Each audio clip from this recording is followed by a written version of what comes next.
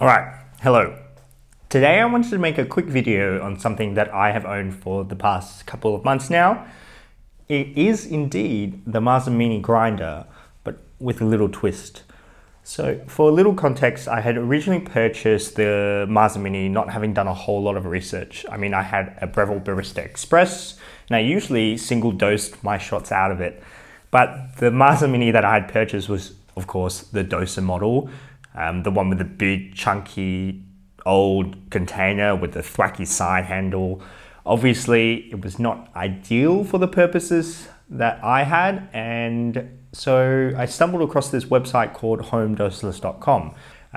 It looks like it was based out of Taiwan, and it was probably manufactured by a one-man team from the looks of it. So it piqued my interest because it looked promising from the purposes that I had, and I purchased it.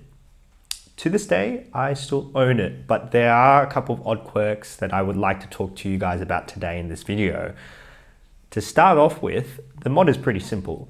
It comprises of a hopper cap, of which there are two variants, and you can opt out of the hopper cap if you like.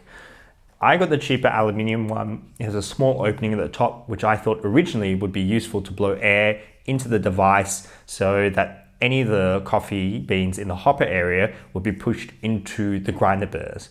But then I never really ended up using it because it tended to make a mess, and all the grinds would escape out the side, so I decided not to. The second bit you'll get is a doserless chute. It also has a hole for blowing air into. Now this one is useful because it tends to push the grinds that sit inside the chute and the Mazzer Mini down into the portafilter. It also attaches magnetically to the third bit of the kit, which is the stainless steel backplate. Now, a couple of things to note here. The magnetic utility is there so you can tap any remaining grinds from the chute back into the portafilter. I, however, found that the old grinds would tend to accumulate there and be replaced by newer grinds over time. So I would be able to get a relatively stable dose without using the magnetic mechanism, because of course that would make a lot more mess, and I didn't want that. Now, the second thing is that the backplate cleverly screws into the existing drill holes. It made the whole process of installation a cinch. Now, the final piece of the puzzle is that the portafilter holder itself has quite a wide mouth, and so it's useful because it means that I was able to manipulate the portafilter around to distribute the grounds more easily. It also screws into the pre-existing drill holes of the Mazzer Mini, so the installation again was very easy. The con of it is that because of that wide opening, it's not really safe to just leave your portafilter there. The vibrations of the Mazzer motor will ensure that it will eventually fall out, and so I would not recommend it for portafilter holding. Now, in terms of how consistently the mod achieves single dosing, I did some measurements over the last couple of days, found that I was almost always getting within 0.1 to 0.3 grams of the initial coffee weight after grinding. So it's pretty good, and it definitely saved me time from having to brush the grinds out of the dosing container on my old original pre-modded out Mazzer Mini.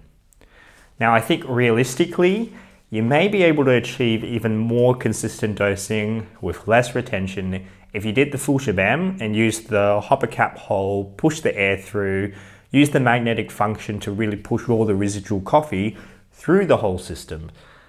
Now, for me, that's not really worth the time or the effort or the mess. So if I were to do this all over again though, I'm pretty sure I would opt for a different grinder like the Baratza Sette 270 or even the Niche Zero if I had the money. Just because I think the whole process of single dose grinding in those machines, it's even quicker and it's more consistent. But if you happen to have a Mazzer Mini lying around, or you got one, a secondhand one for really cheap, this might be worth considering. It retails for $90 for just the basic setup, which includes the chute, the portafilter holder, and the stainless steel backplate.